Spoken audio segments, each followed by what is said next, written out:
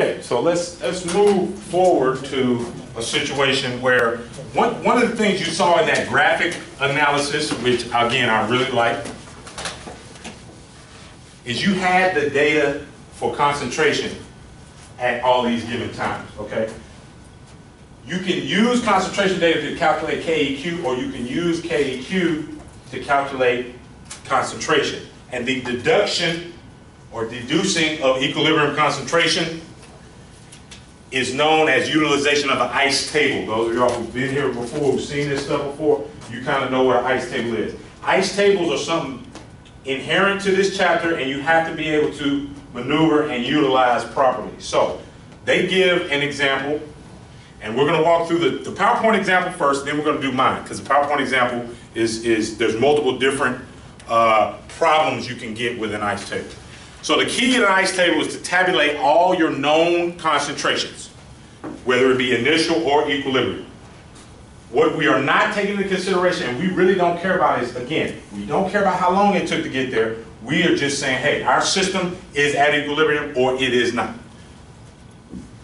For anything that you know the initial and equilibrium concentrations, you can then calculate a change. Using the stoichiometry of the balanced equation, you need to find the change for all constituents of a chemical reaction, and then you need to be using the initial and the changes to find and fill in the rest of the table, essentially. That's what they're saying here. So once you have done that, you can calculate equilibrium constants using the deduction or the math that you have figured out. So what they have given us in the PowerPoint is this situation. They say a closed system has 1 mole, 1 e to the 3. So we got 1 e to negative 3 molar, H2, 2 e to negative 3 molar, I2.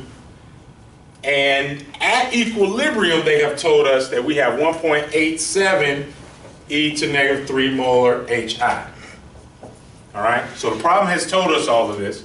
The problem wants us to find Kc, KEQ, at a given temperature for the reaction of interest in this case, which is H2 plus I2 creates hydroiodic acid in the gas form.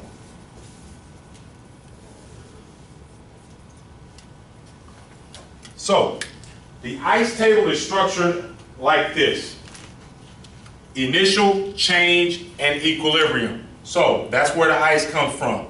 Initial, I, change, C, equilibrium, E. And you don't have to make it into boxes. You'll generally see me on my reference and answer keys. You're going to see me write it like this. I don't usually use the lines. But you separate this in columns as a function of reactants and products. So they tell us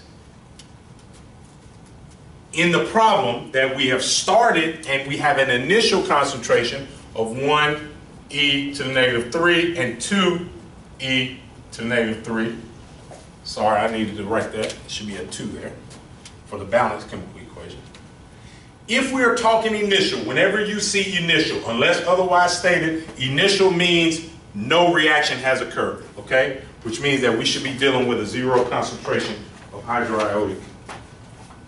Remember that for this chapter. When you hear initial, that language, initially, we are talking about reactants only. No reaction has occurred yet. Now, if you have been given a mixture, a little different. But in this case, initial, 0 for the products. At equilibrium, they have given us, based on our data, that we have 1.87 e to the negative 3. Again, remember, all of these are in molar. I'm just not going to be writing the units for all of this. We should know that. Okay. So, from a deduction standpoint, right, we have been given enough information to fill in one of these empty boxes. And the empty box that we can fill in is which one? Right, the change of products. If we started with 0, and the problem tells us you have this much, then what does this change have to be?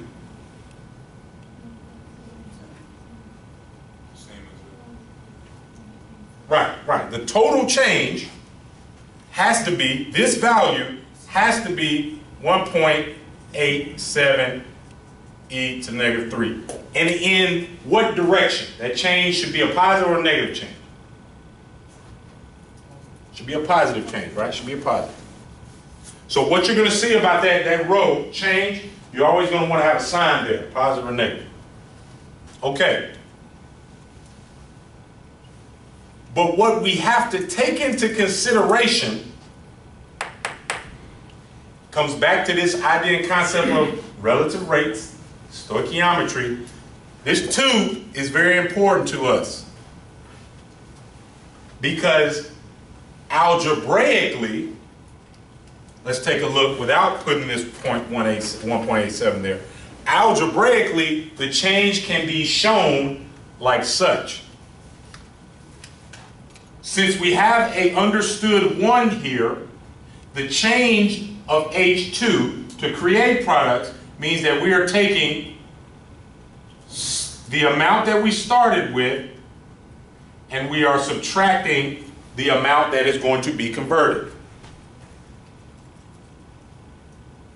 So we got 1 times 10 to the negative 3 minus x. That x is a placeholder, it's a variable of how much. This I2 is 2 e to the negative 3 minus x.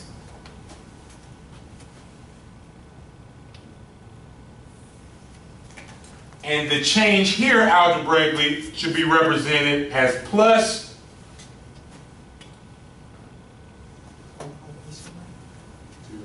2x. All right? Well, let me not write this part. Let me just try to show this simple. Initial is there, the change is minus x. I'm getting ahead of myself a little bit.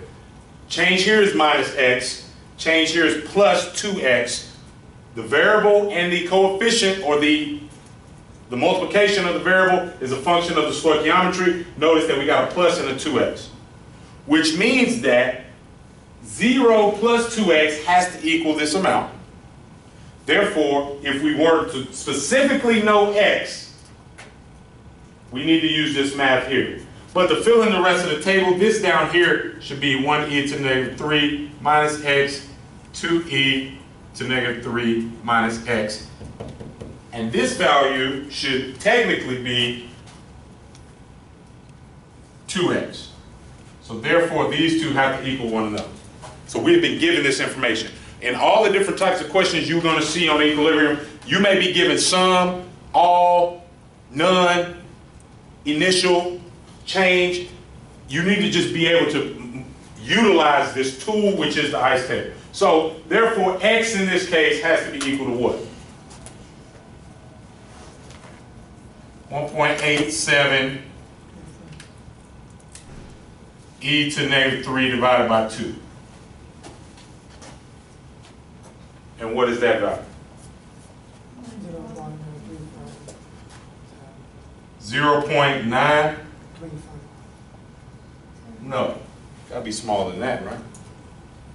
10 to the negative 3 is going to be 9.35 times 10. Yeah, right. 9.35 times 10 to the negative 3. Negative 4. 4, yeah, 4. All right. So x is 9.35 times 10 to the negative 4. Then, if we do the math here, what do these values end up equaling? 1 e to the negative 3 minus point. So it's 1 minus 0.9 essentially. 0.9.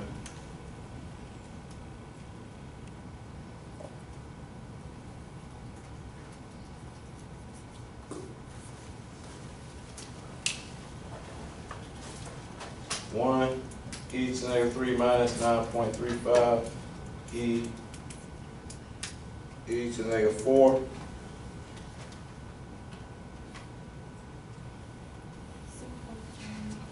Let's 6.5 e to the negative 5. And here,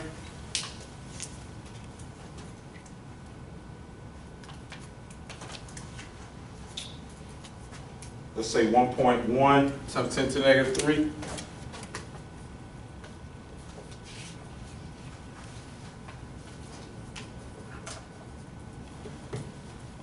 And this value, right, which is where we get, which is what we are concerned with, right? So the equilibrium values that we're concerned with are here.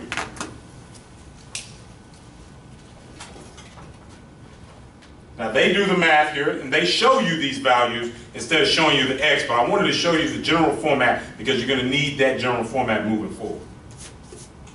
So these are the three values that we just came up with, the at equilibrium values. So the at equilibrium values for each constituent of our reaction. And they have asked us at this temperature to calculate KEQ or KC, and that is being done using these. Remembering the stoichiometric is in effect, K equals products 1.87 e to negative 3 squared all over 6.5 e to negative 5 times 1.1 e to negative 3.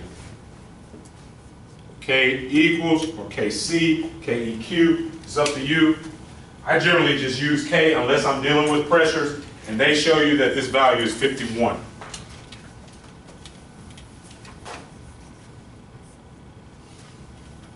Again, they told us at a given temperature, so look at this, temperature 448 Celsius. We're talking about 700 degrees Kelvin. We have a K of 51. What does this K tell us about the reaction?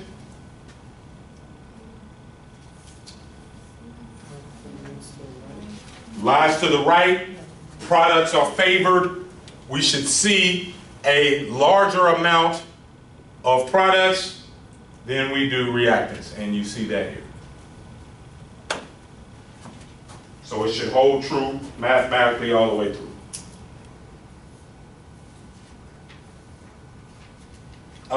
Now let's take a look at the worksheet. Any questions about this? This is a situation where they gave you equilibrium concentration, right? They gave you equilibrium concentration. Now I'm going to give you the example where it's the opposite. I'm going to give you an example where you need to use KEQ to calculate, all right? And again, this is just going to take, because of time, right, I can't go over every single type of problem, but that's where the supplemental and the homework comes into play. But this is the opposite type of situation. So in this situation, I gave a ice table. I kind of wrote it for you already, but CF2H2.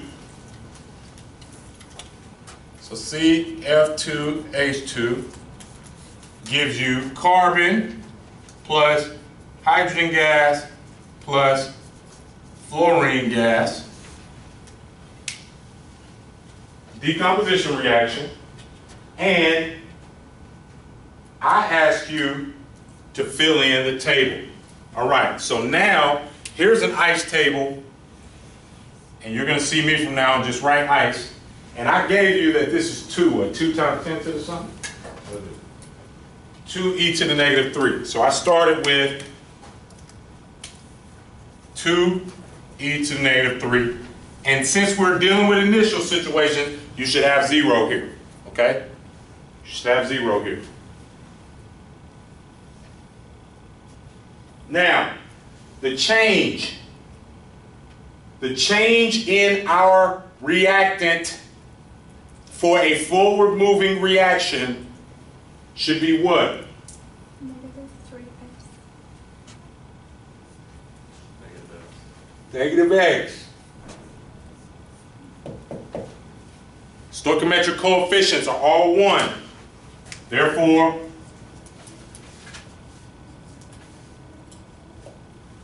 minus x.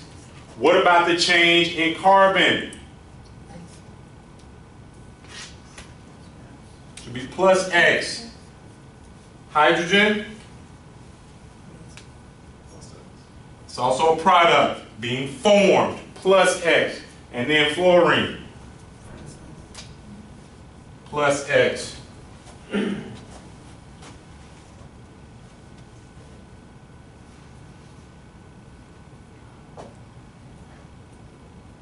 Okay, therefore at equilibrium, what should we have?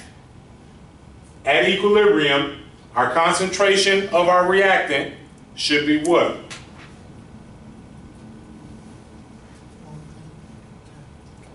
It's the summation of initial and change. So we're dealing with 2e to negative 3 minus x.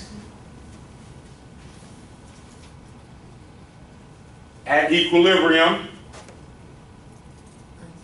we should just have x. You should just have x, and we should just have x. Now, if this is looking like what the heck is going on, you need to stop now. We need to clear this up. For real, because if not, this whole chapter is going to be, actually the next 3 chapters are going to be a wash if you don't understand what's going on right here.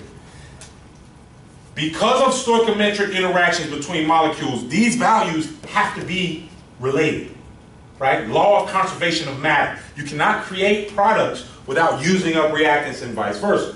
So therefore, that X is a placeholder. Algebra, this is where this unfortunate lack of, the algebra knowledge across most of your disciplines, this is why this is a little confusing to you. You have to form a stoichiometric related amount. In this case, we have ones everywhere. It's very simple. I did that on purpose. Now, if we wanted to look at the equilibrium expression for this given situation, what does KEQ look like? What is the KEQ or KC expression for this reaction? Concentration?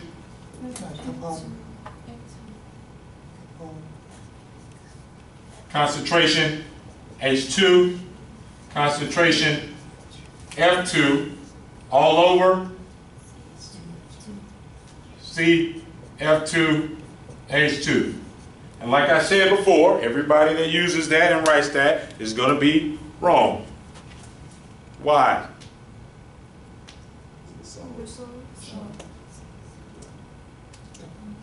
Carbon is not involved in the equilibrium expression. It is a product, but it is a solid, which is why you have to pay very close attention. Make sure that you are double checking all of your work. So KEQ is actually H2 times F2 over C F2H2, concentration. Hopefully we're all clear there. Which means that this entire column on our ice table is irrelevant, right? We don't need it.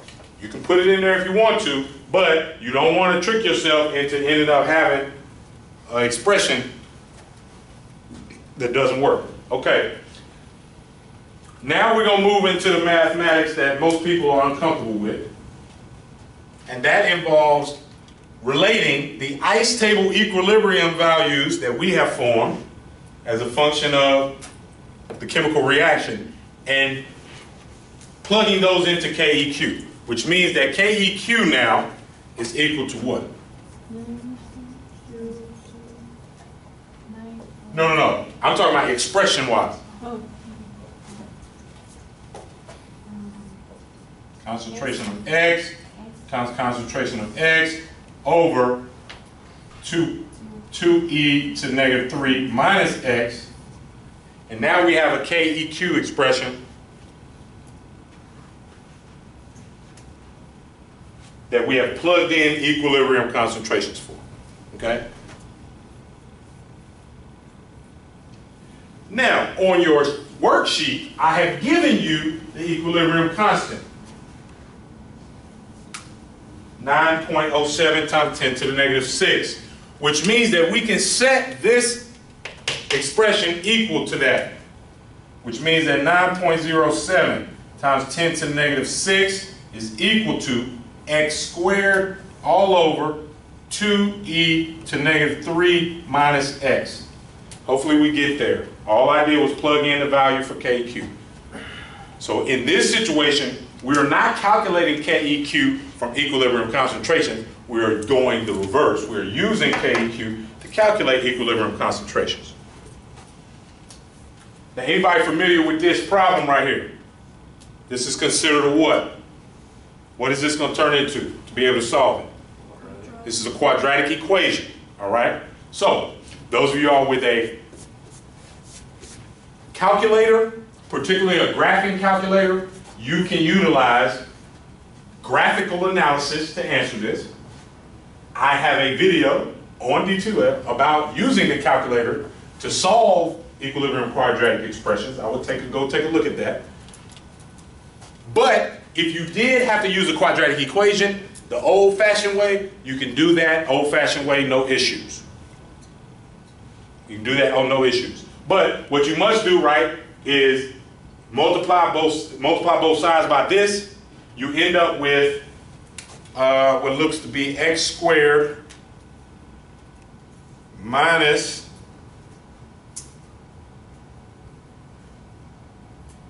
plus 9.07 times 10 to the negative 6 x.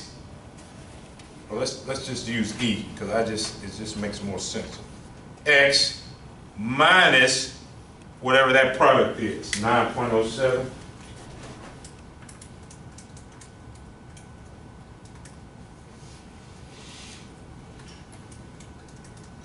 (1.8 e to the negative 8). 1.8 e to negative 8 equals 0. Now, I'm going to plug it in real quick. You can use, go watch the video on how to do this, but you can set one y equal to 0, and you can set the other y equal to this equation. So you get x squared plus 9.07 e to the negative 6x minus 1.8 e to the negative 8. You can graph it. And remember, when you're dealing with a quadratic, sometimes you have a negative root, right? And one of those negative roots is not going to be something that you can utilize. Why? Because you cannot have a negative concentration, right? You can't have a negative amount of something in chemistry. You can have a change that's negative, but a negative concentration doesn't occur. So second calc 5 gives us 1.29 e to the negative 4. So if x is equal to 1.29 e to negative 4, then this is a value that can now be placed in x. And so the answer to the question, which was fill in the table, calculate the equilibrium concentrations of reactants and products. Here is the concentration of H2 and F2 in molarity, right? So this equals concentration of H2, which equals concentration of F2. They should be the same. They are stoichiometrically the same. And then concentration of CF2H2 is equal to 2.2 e to the negative 3 minus 1.29 e to the negative 4. So that value that goes into the table is equal to 2 e to the negative 3 minus 1.29 e to the negative 4. 1.87 e to the negative 3. So 1.87 e to the negative 3. And now we do have units here, right? Because now we're talking concentration. So remember, when we talk concentration, you need units. Now for those that are like, how did you get from here to X? This is solving the quadratic equation, either using a quadratic formula. I think I do it the old school way in one of the videos, and I think I do it using the calculator. So realize that if you have been given a quadratic, or you end up with a quadratic, then you are going to have to go through this process one way or the other, right? One way or the other. Now, you will not be given any question that involves having a cubed root or x to the 4th power, because you will not be able to solve that with your current math skills, right? It's just not It's not something that any of us can do. I can't even do. But this is how to calculate equilibrium concentrations given KEQ. You can also calculate initial concentration, right? So any given question from here, what if I gave you all of these equilibrium concentration and asked you for initial? If you had KEQ, you can do it. All you need is the expression, right? All you need is the expression. And then you're solving for this guy, right? This becomes your new X, or you can call that Q. I'm not Q. You can call this Z. You can make it whatever you want to. But I mean, I'm gonna hopefully be able to get some, some opportunity to add to my workout Wednesdays for equilibrium, because there's a lot of different stuff. We got questions? Any questions about this? This is a very important methodology that you have to be able to do. You will definitely see a question that involves going through this process. Whether it be 2 reactants, 1 product, whether it be 1 reactant, 3 products, whether you need to be able to determine solids and take it out of the equation. A lot of people are going to get stuck because they're not going to remember that. Then they're going to have X cubed and they're like, what the hell is going on? Okay? All right, everybody got this written down? Because I'm erasing. We're going to go to part C. All right, so part C asks about what is KP.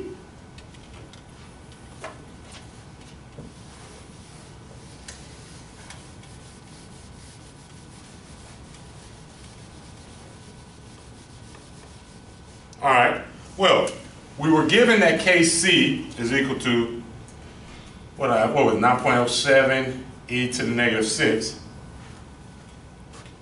All right. We know that the Kp equation equals Kc multiplied by RT delta N, where N moles of products minus N moles of reactants. And if we do delta N, we see that we're dealing with 2 moles of gaseous products and 1 mole of gaseous reactants. Therefore, delta N equals 1, right? And anything raised to the first power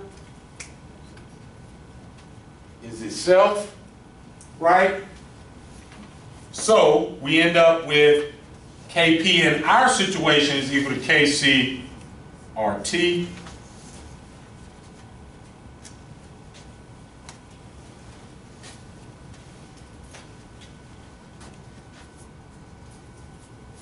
And I needed to give you a temperature here. So let's just say we were dealing at 100 Celsius. So therefore we're dealing at 373 Kelvin. Right, you need a temperature here. So Kc 9.07 e to negative 6 times the gas constant, and in our case here, the gas constant that they ask you to use is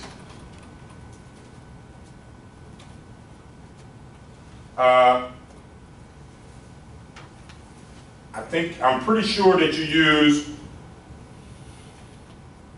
joules. Let me verify. This is one of the few weird ones where you cannot deduce via units. I want to make sure that I'm telling you right.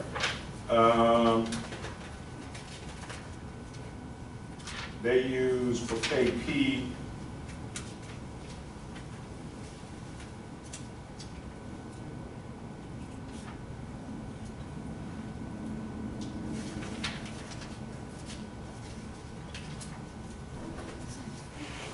you always use 1. I'm trying to remember which one it is.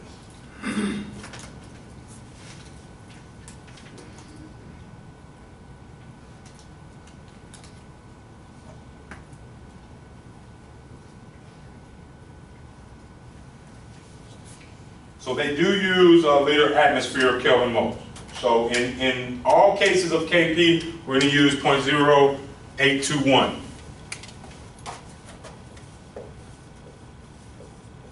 Liter atmosphere Kelvin mole. And I'm pretty sure the reason that they use this instead of the energy one is because we're dealing with gaseous molecules. For us to be concerned with this transition, it has to be something that has a partial pressure, right? So you will not see Kp, Kc conversions for aqueous systems, right? Because we're not dealing with partial pressure. And then this is multiplied by 373 Kelvin. Now, remember, Kp also does not have any units, even though our Kc value doesn't, right? The units, this is one of the weird ones where the units don't work out the way they should, if you will. But Kp also is unitless like Kc.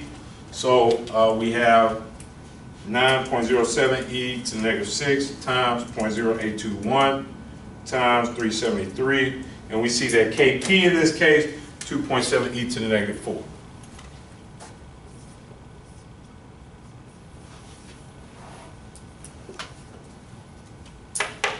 So Kp and Kc are not equal in this case.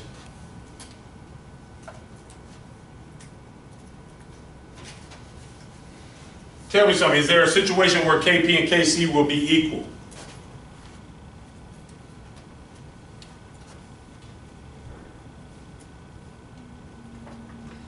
How do you get Kc to be equal to Kp?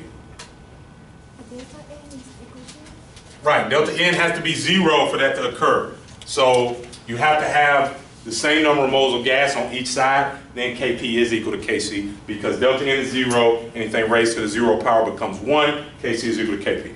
But, you know, you'll run across a question like that. All right, given these two values, Kp and Kc, what can we say about the direction of the equilibrium? Where does it lie? To the left, right? We got values lower than 1. So the equilibrium lies to the left. All right. Next question. Making the container smaller would shift the equilibrium in what direction? Now we got to talk a little bit about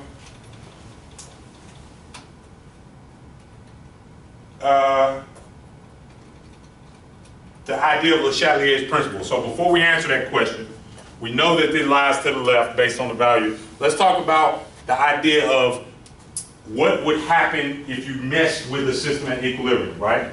So all of us, you know, it should make sense from just a generic situation standpoint, right? If somebody was pushing me this side, right, then I'm gonna probably lean a little bit back this way to account for that. Chemical systems do the exact same thing. They adjust to reestablish equilibrium. Everything is moving towards equilibrium. The things that a chemical system does are to re-achieve equilibrium. So Lechateliers' principle is a system at equilibrium is disturbed by a change in temperature, pressure, or concentration. The system will shift the position to counteract the effect. Okay? So, three things. Delta T, delta P, or change in concentration. So in the very first example on that graph, right, we said stuff like take out CO, put in CO, let everything else out. Those were changes. Now we hadn't said anything about Lechateliers' principle, but now we're going to focus specifically on what would occur if we did certain stuff.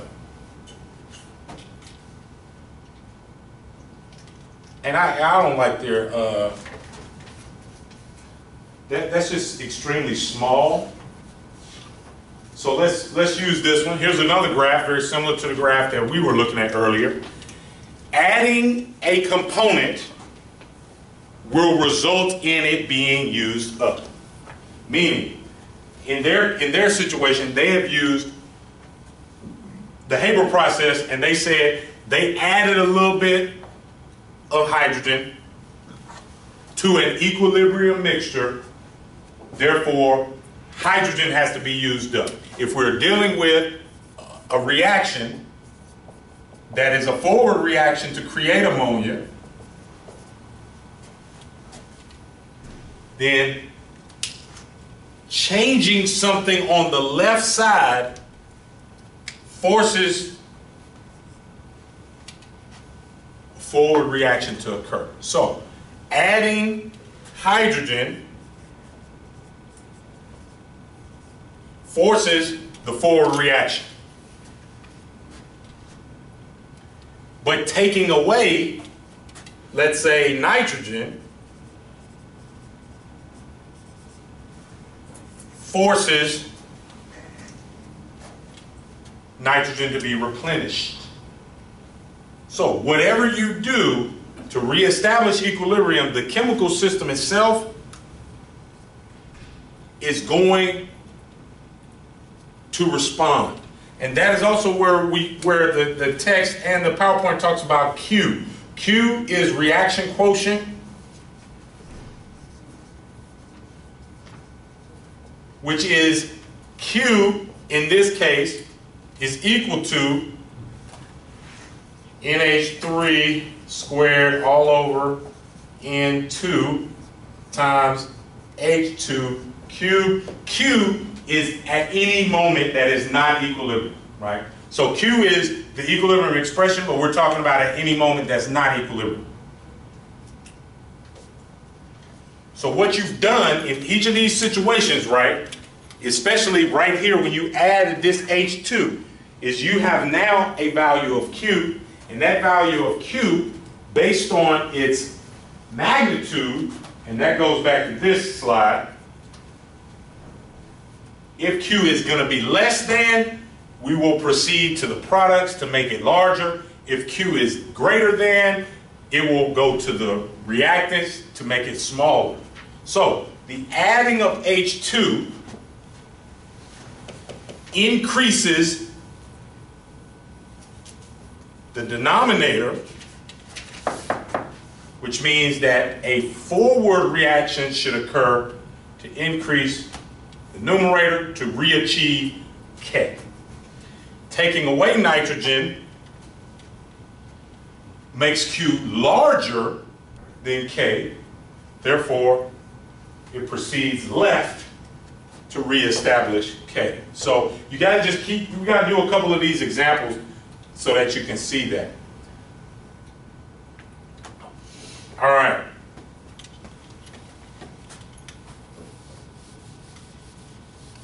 Now, if we want to talk about delta N for this reaction, what is delta N?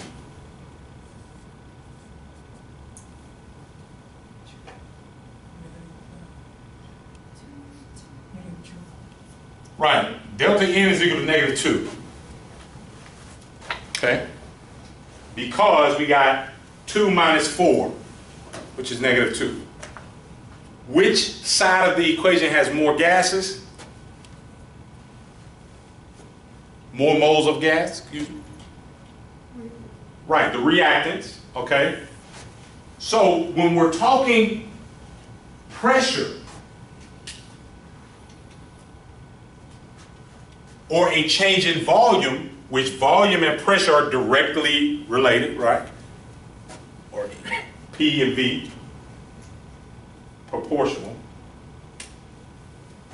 They're inversely related, right? PV. As you change one, you change the other.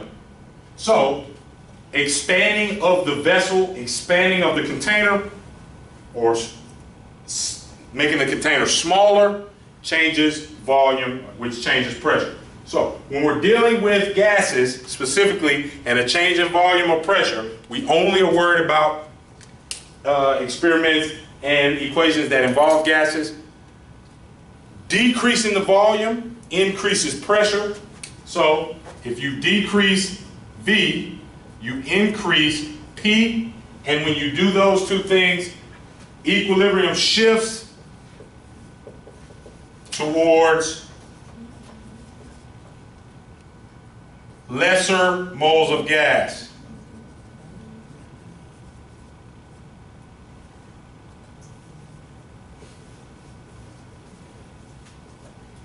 Meaning, in this scenario, a decrease in volume and an increase in pressure benefits the forward reaction, which means we're going to push this towards ammonia in this scenario, because less moles of gas on the product side. And this part should be intuitive when it comes to Lechateliers' principle. If you are decreasing the size of the container to create a better Q, which changes everything because concentration now changes as a function of volume, smaller moles of gas. Now, if we increase V and increase, which decreases pressure, then it shifts the other direction. Shift towards more moles of gas.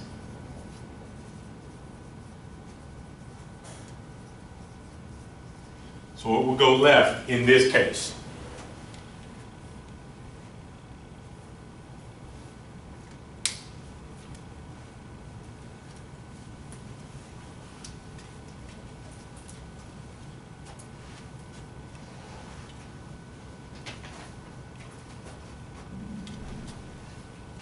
So, reactant concentration or product concentration shifts it for it to be used up or produced.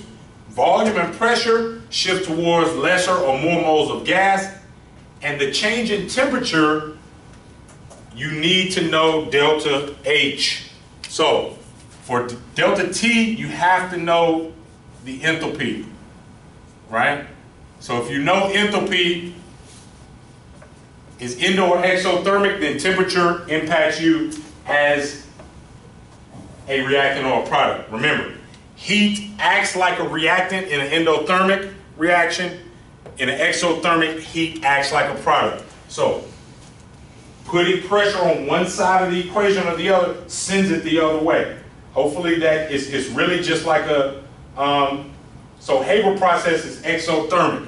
So this right here has heat that is produced. So, this process industrially, what do they do for it to happen? They cool the entire vessel. They keep it cool. Because cooling it down takes away heat, causing more products to be made. Taking something away forces it in the direction to replenish.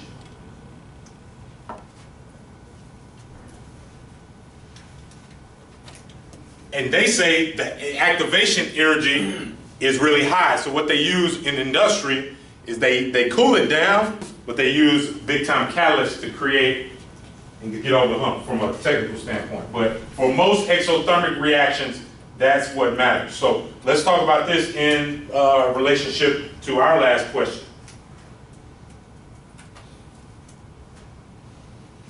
Making the container smaller for our question involving CF2H2, what does making the container smaller do for us?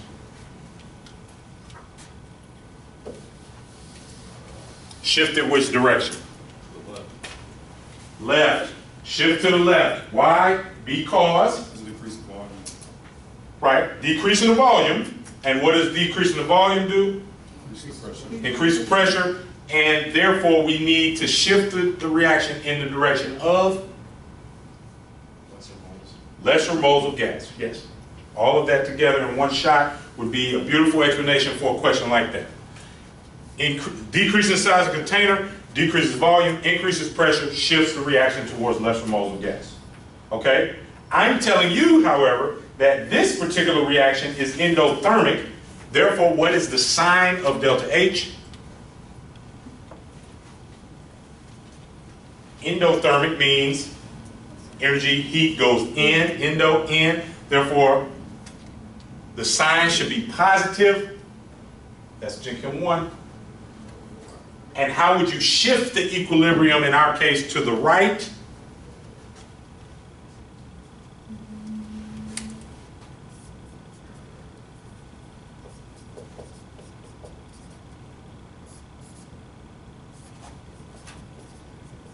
So I'm telling you that endothermic means heat is a reactant, effectively. So how do you shift this equilibrium right? Meaning, how do you create more products? Heat it up. You heat it up. Right. Remember, K changes as a function of T as well. Right? K changes as a function of T. So heating it up, increasing temperature of the reaction mixture, shifts the reaction to the right. but it also changes K and makes K larger or smaller.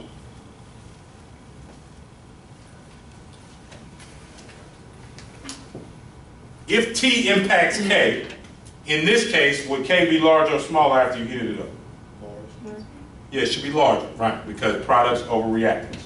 Should be larger.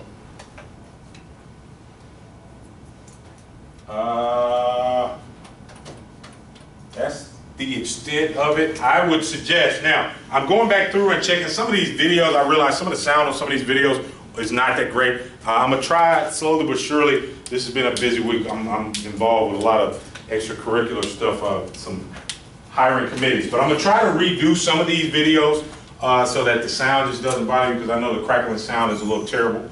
But this is going to be a chapter that you're going to spend time with, right? A lot of y'all are going to leave here today and be like, man, I'm a little shaky. Workout Wednesdays, mini lectures over this content here. It's going to take spending time with the homework, spending time doing problems, doing different examples of problems, making sure that you are comfortable with any scenario that's thrown your way, because there's so many different ways to ask equilibrium questions. I suggest that you take a look at all the videos and watch it multiple times. Look in the textbook, look at some of the examples and problems in the text, and come to me with any questions you have on Wednesday. I would suggest to bring any equilibrium questions from you doing the work on Wednesday. I've been getting a lot of emails about the lab report. Take a look at the sample lab report. I do not expect the lab report showing me all of the numerical data from lab quests. No, I need a table with just the working up, as we call it, of the data. I just need to see the averaging. I need to see the standard deviation, just like my sample. If you look at my sample is showing you pretty good. Now, you need to make your own graph of the heating, right, or the cooling down. You can make your own graph. But if there are any specific questions about lab reports, I'll stick around. I can answer those. Bring any more that you have on Wednesday. I can take a look and give you some insight before you submit. Pre-lab is up. I will go ahead and make sure I got that submitted so you're not missing laboratory on Wednesday. But if you got any questions to me about the exam, then feel free to come up and ask me those. Otherwise, I will see everybody on Wednesday. We have class next Monday. Yeah, we got class. The only day off, they only account for like Easter and Good Friday around here.